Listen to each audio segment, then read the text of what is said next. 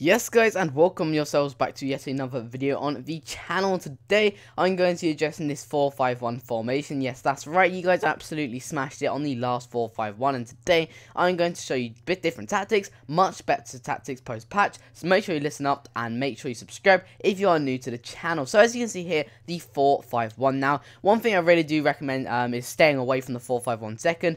Absolutely no need. If you're going to do a 4-5-1, you may as well do the first with the two cams just to put your striker up front. Now, you've also got that central centre midfielder. Now, he's going to play an absolute key role in this team because he's going to be the one relying on getting back. Our cams, I'm not going to lie, they are not going to get back as nowhere near as much as our centre mid. Left mids and right mids can push up the pitch and they can feel free to do whatever they like. Fullbacks, again, they're fine, and your striker is on his own, so he's going to need to support up there as well. So let's get into the tactics now.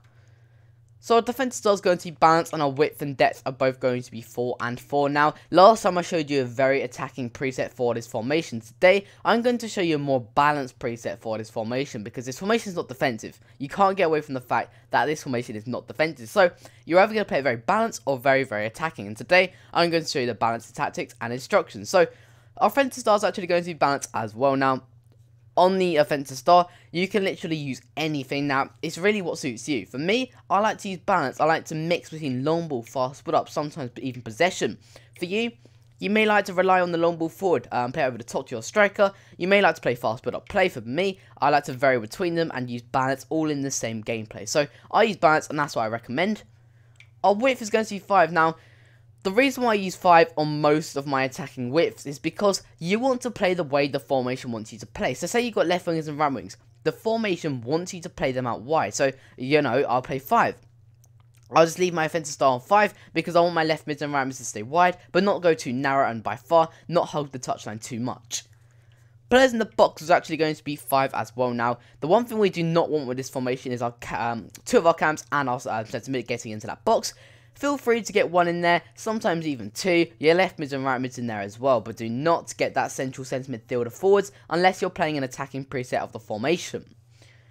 Corners 2 and 3 kicks 2 as well. Now, I've had a lot of people saying they use corners on 2, so I tried it out. I personally like it more because I don't get hit on the counter attack as much. You can use 3, but I recommend 2. Anything above 4 is just not worth it. And also on your free kicks, use 2. When you have a free kick in a wide position, you have nobody to cross it in there if you only have 1 on. So we use 2 on that. So guys, the 4-5-1, make sure you subscribe as I am releasing a 4-2-3-1 tomorrow. So make sure you subscribe and make sure you listen out for that. So moving on to the instructions, our striker's going to be on the following: stay forward, stay cinch, and stay getting behind.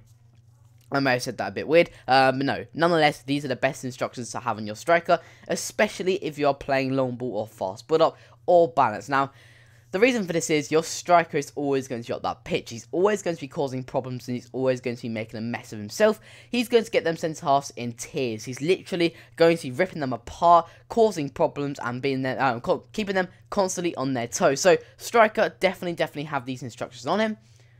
Now, like I said, our central centre midfielder is actually going to stay cover centre and stay back while attacking. Now, the reason for this is, if we do use balance or attack, then every single midfielder will get up the pitch, and we do not want that, so we do want our central centre midfielder getting back.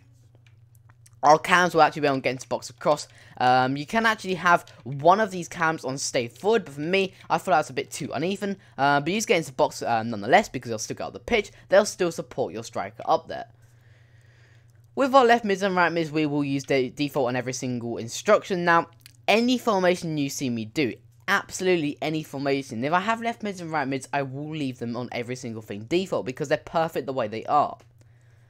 Fullbacks, stay back while attacking and stay back while attacking. Now, I always say this, if you're using a wide formation such as the 4-5-1, the 4-3-3, etc., there's absolutely no need for your fullbacks to push up the pitch. All we're doing is leaving gaps in behind themselves. We've already got left mids and right mids up there to provide the crosses into our striker. So yeah, you stay back on your fullbacks. Sends halves default.